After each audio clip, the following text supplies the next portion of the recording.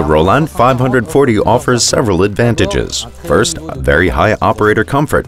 Second, a very high reliability. And finally, a new design. The new design was taken in particular from the Quadrant with its side panels and from the Lexion with its rear panel. Increased reliability, especially thanks to the additional 700 kilograms on the new machine compared to its predecessor. 700 kilograms, especially found in the chassis, which is more powerful by 25% compared to the previous one. And this is particularly true for the rivets you see here. The tailgate ram cylinders were also reinforced, in particular having a larger diameter.